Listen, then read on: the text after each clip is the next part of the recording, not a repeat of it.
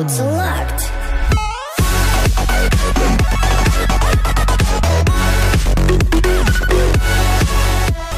What's going on, Spartans? Welcome back. Today I'm announcing something very exciting. The global release of World Zombination is upon us. So on screen I'm going to show you the game, and if you guys want to download it, I highly recommend you give it a try. I put the download link in the description below, so click on that link. It'll bring you right to it and you can download it for free.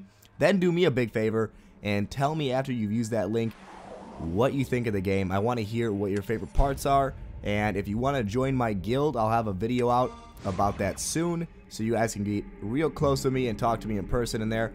And here we go, just recharging my guys, upgrading them, and getting ready. As you can see, look how cool this looks. Level 20 cop. She is awesome.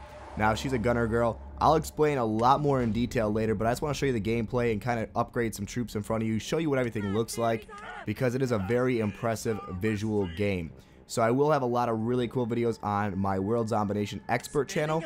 And of course on these channels I'll do a couple videos, but I won't put too many out on the Clash Army or on King 24412 just because they are primarily Clash.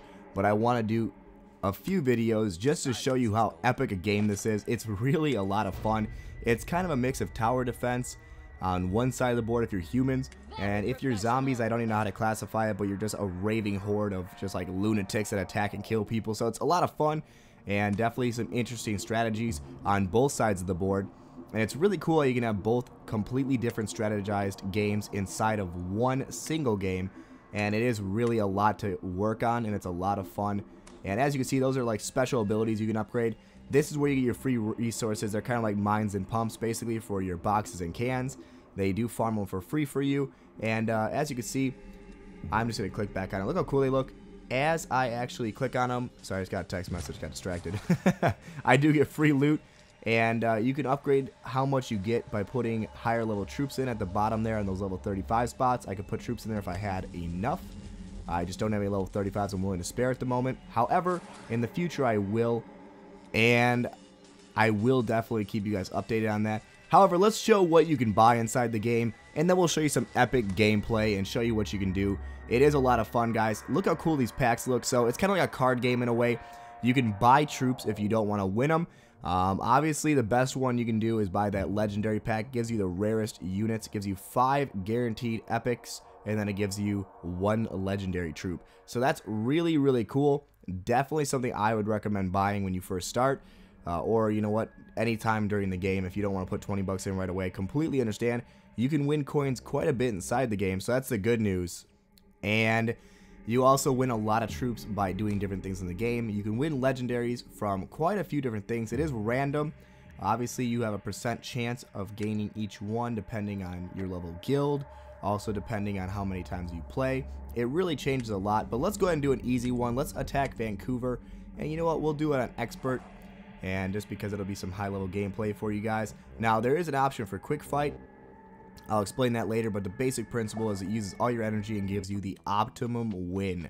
So you normally can attack 3 times with your troops before they burn out, but if you don't have time to attack, you can use quick attack just to go ahead and get the optimum win instantly without having to wait. Like, let's say you're in the car and you're driving to work or whatever, you just want to click that button, you can do that, and it takes no brains at all, and you automatically win. So that's kind of cool. I like that. Now, the way you do is you just drag and drop troops onto the blue pads. So, excuse me. So, right off the bat here, I'm going to drop down a commando. She's a gunner girl. Along with a machine gunner, you can see it just dragging and dropping. Another thing you'll notice is while I'm dragging and dropping troops while the actual wave is coming, you're going to see that it actually slows down time as soon as I touch and start dragging a troop. Now, you'll notice that later, and we'll get to that definitely as we start here. Don't know how this one will go. We'll see.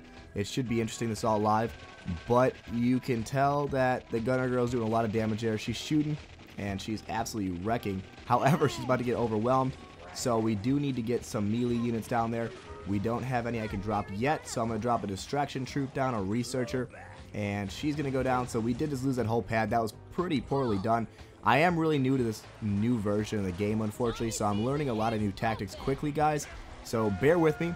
Obviously, 3.0 just changed the way the gameplay is and how you attack and defend. So I'm going to use some flares here and try and buy some time.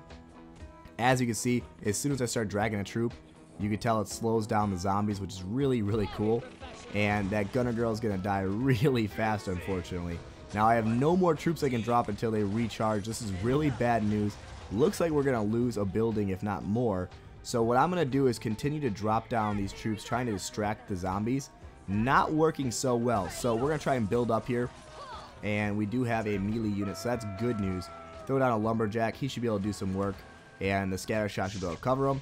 Now, we're going to flare the guys away to save their lives as long as possible. And we do have a Molotov cocktail we just dropped, which is an explosive bomb, basically, you could drop on your zombies and kill them. And as you can see, just starting to drop down troops everywhere, trying to build them up. And my surgeon will start reviving people, which is really helpful. She's a very strong unit. I'd highly recommend you upgrade.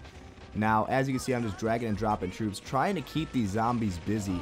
And even though I did lose one building, with the speed at which I'm dropping troops and with that surgeon having revived a few, I was able to kill the horde and make sure that we actually overall cleared the board, and we do win. Now, there are 3 tiers to winning nowadays with this new 3.0 update that you guys will be playing, and as you can see, it's based on how many trophies you won per battle. So I got 460. If I had actually defended that last, or I should say the first hospital, I would have gotten all 500 and gotten the 3rd reward. But I got cans, and I got a firefighter troop for free.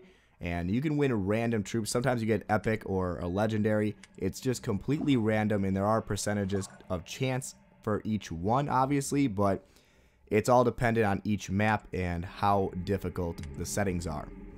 So, real big deal though here is we're going to do one more awesome attack, and Tiff gave us a borrowed unit of a machine gunner. That's really helpful. If you guys didn't see, I did do an exclusive interview with the CEO of Proletariat, whose name is Seth, and he's an awesome guy.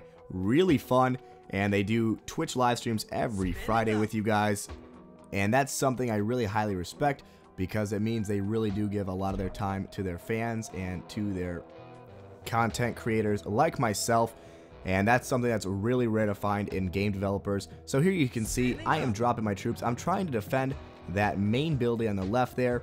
I do want, it's got a trophy over, by the way, guys, and it's highlighted in blue. It is a nuclear power plant, so we got to guard that. And that's the main thing we got to do. So we're building up troops in the barricaded areas that have fences and walls. That's where we want to hold our strongest guys. Obviously, that's the best place to hold because they have a little bit of defense and time to kill before they get overwhelmed by any zombies. Now, if you get lucky and there's only one building you need to defend on a map, it's a lot easier. This one has 2, and it seems to be doing all right here. Hold on, we got to focus on this. This is a dangerous zone, guys. We need to make sure these zombies do not, I repeat, do not get to this building. Let's drop a melee unit there and hope for the best.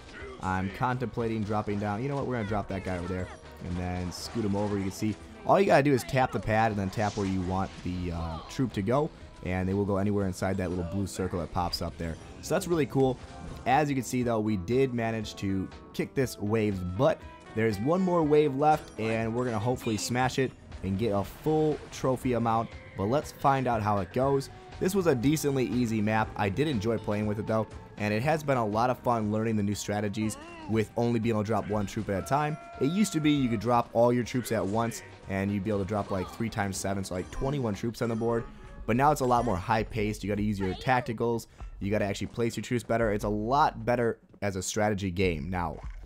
So, as I said, make sure you give me feedback in the comments below. I really do appreciate it. Like this video, subscribe to both my channel, Clash Army, and of course, World Zombination Expert, which will be the lead channel for Zombination content.